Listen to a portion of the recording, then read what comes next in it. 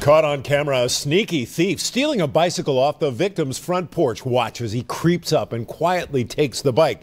Then he simply carries it down the sidewalk and rides off on it. Here in another shot, the entire crime in a Horn Lake, caught on camera. Good evening, I'm Joe Birch. I'm Ursula Madden. Action News 5's Janice Broach shows you how homeowners are catching crooks in the act with their own surveillance cameras. Janice. Well, you've seen cameras outside businesses, security cameras. Well, now investigators tell me more and more homeowners are using those security cameras to catch thieves.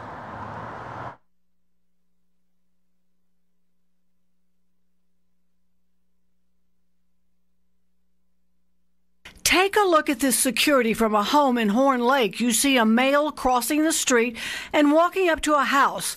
That is black and white. Now look, when the light improves, you can see him crouch down, look around, then pick up this bike and take off with it. The officer made the scene and was able to look at the video right on the spot. Lieutenant Scott Evans, a detective with the Horn Lake Police Department, says officers didn't find the suspect, but if he had walked by them, they knew he had on pink clothing and had a pretty good idea what he looked like. The camera does not lie. A lot of times the victims and witnesses have it wrong. They don't get the colors right or the clothing, and so it's really hard for an officer sometimes to pinpoint somebody. The family had a bicycle stolen 2.5 months ago. They didn't report it. Now this house has 7 security cameras.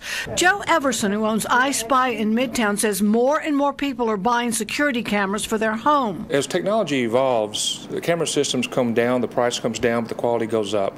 And you can watch what is going on at your home almost anywhere. We can put it on the internet. You can see it from your iPhone, Android, BlackBerry, laptop at work, desktop on vacation, wherever. Now here's another look at the bike thief in Horn Lake. And Horn Lake police are hoping someone recognizes that guy in the video. If you do, call police. Live, Janice Broach, Action News 5. Right now,